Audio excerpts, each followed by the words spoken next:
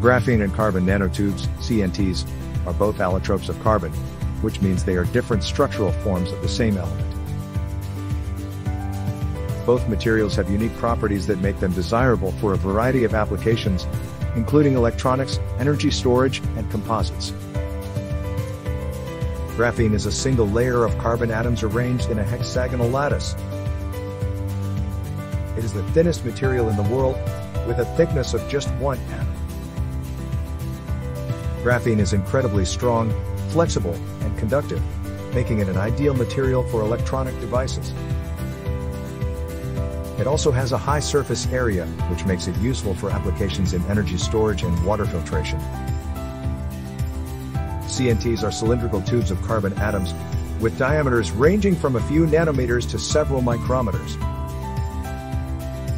They can be single-walled or multi-walled, depending on the number of layers of carbon atoms. Like graphene, CNTs are strong, flexible, and conductive. They also have a high aspect ratio, which makes them useful for reinforcing materials. CNTs have been used in composites, sensors, and electronics.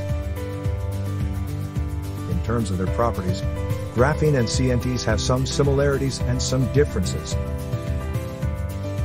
Here are some key points to compare and contrast similarities. Both materials are made of carbon atoms. Both materials are strong, flexible, and conductive. Both materials have a high surface area to volume ratio. Both materials have potential applications in electronics, energy storage, and composites. Differences: graphene is a 2D material, while CNTs are 1D materials. Graphene has a higher surface area to mass ratio than CNTs. CNTs have a higher aspect ratio than graphene. Graphene is easier to produce in large quantities than CNTs. CNTs have been used more extensively in composite materials than graphene overall. Both graphene and CNTs are fascinating materials with unique properties that make them useful in a variety of applications.